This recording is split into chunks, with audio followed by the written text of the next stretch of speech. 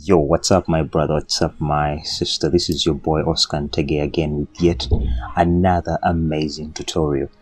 I've been asked very many times by you guys to do a tutorial on skin color grading. This is a more simplified version. This is the simplest skin color grading tutorial you will find online, and in this particular tutorial I'm going to show you how to get those super glamorous skin tones for a beauty shot. Without further ado, let's dive into this. When you look at this image, it has already been edited using a technique called frequency separation. For those of you who don't know what frequency separation is, it is a skin color, rather it is a skin editing technique that most beauty retouchers use and top magazines out there. So if you want to watch that video on screen on frequency separation, just click that link up there and get a full preview of what frequency separation is all about. Anyway, let's get into this. Now, the first thing you have to do, you have to just come right here, and then you will first do what they call selective color. Now, under selective color, this panel would open. This panel, the reds, definitely you're working on the skin tones. Yeah, you first work on the reds. So what we're going to do, you just come and extend the cyans and just pull them a bit out, just like that, so that we make the skin tones more vibrant. The next thing we're going to do is just cut out the magenta slightly a bit so that the picture doesn't get overly red. Right there. The rest you just leave intact. So the next thing we're going to do, we're going to work onto the neutrals. The neutrals, these are the grays and all that, so that we give this picture what they call mood. So how you do that, you still come here onto the cyans. This time around, we're just going to let's zoom out a little bit so that you guys see how this whole thing is being affected. So what we are going to do, we just come and just increase the cyans, because remember in the reds we popped the cyans a bit up. In this particular one, we want to counterbalance it by pushing the cyans a little bit, then you come still onto the magenta, still you take it towards that side just to counterbalance what we had done in the previous session. So the next thing you have to do is just pump the blacks a bit up, so that, because the goal is to have that popping kind of skin. So those are the two knobs you handle when it comes to skin color grading. So we shall go back to the layers. The next thing we're going to do, we're going to come here and say gradient map.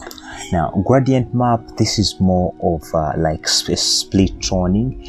Split toning is where you have the shadows having a different feel from the highlights. Let me demonstrate this.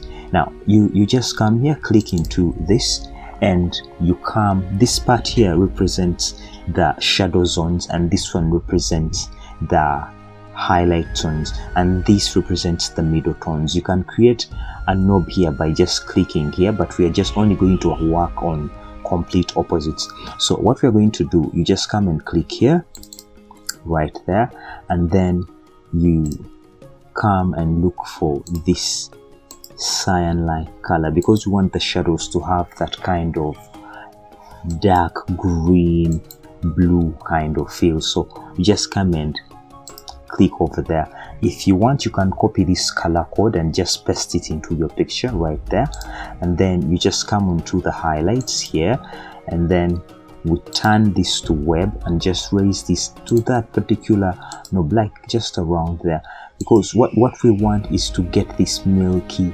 kind of I don't know what color it is, but something like that, so that we give it that kind of feel, because remember, we are trying to get those high-end skin tones that most magazines have. And then you come and say okay right there. So the next thing you have to do, you just come here and reduce the opacity to just around let me see, I think a 15 would do, or a 15 would do for now. We can always come back and revise it. But now when you look at this picture, it is looking a bit foggy. Yeah, see, with the gradient map and without the gradient map, it is looking a bit foggy. So what do? We change the blending mode to color, just like that. So now we have more contrast into the whole image. So the next thing we are going to do, we are going to work onto what they call the curves, just right here. Come and say curves, and then you pull the shadows a bit down, and just come here in the highlights and also pull these slightly up, just like that. You know, at the end of the day, you really want, I don't want it to get so dark, so we're just going to come and still just pull this a bit up. So the next thing we are going to do, we are going to make the picture a bit warmer. You come here into the blues and just come and pull this just a little bit down, just like that, and come into the highlights and then just pull it also up. So the last thing we are going to do, we are going to touch the levels. Levels, you basically just come here and we're just going to pull this slightly back and brighten the image up. So this one works on the midtones, this one works on the highlights, and this one works on the shadows. So I'll just pump the midtone slightly back so that we get the picture lighten up a bit.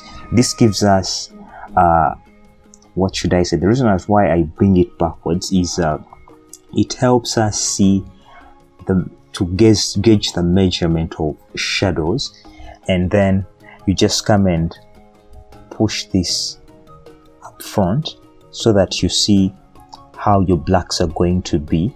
The goal is not to crush the blacks to bring them to that level, no. You just want to bring them to a level where they look really beautiful. You know, I guess that would be nice. So we're going to take back the midtones where they were slightly, so that they somehow gradually blend in with the blacks, just like that. So we're just going to make the highlights pop just a little bit, just like that right there. So the one last trick I usually do to get more cleaner light, I usually come in the blue knob and just come onto the highlight knob and just push it forward. See how the color of light changes by just you pushing this forward. So this is a question of taste. You may want it in the warm tones, but this time around I just want it to be into those cool kind of tones. So the next thing we are going to do is just come here and say vibrancy. Now this is a question of taste. You may want to increase the vibrancy or leave it, but where we were at the other particular moment, it is all done. So we just come and say vibrancy, just pump the vibrancy up, and also this a bit, the saturation just a bit down for the sake. And let's put this in the group so that you guys get to see the before and after. Let us see. That's the before color grading, that's the after. Before and after. Guys, I think that's that for today. I hope to see you in my next tutorial. If you have not yet subscribed to this channel, take a minute, click that subscribe button, and definitely I'll see you in my next tutorial. That's that for now, and adios.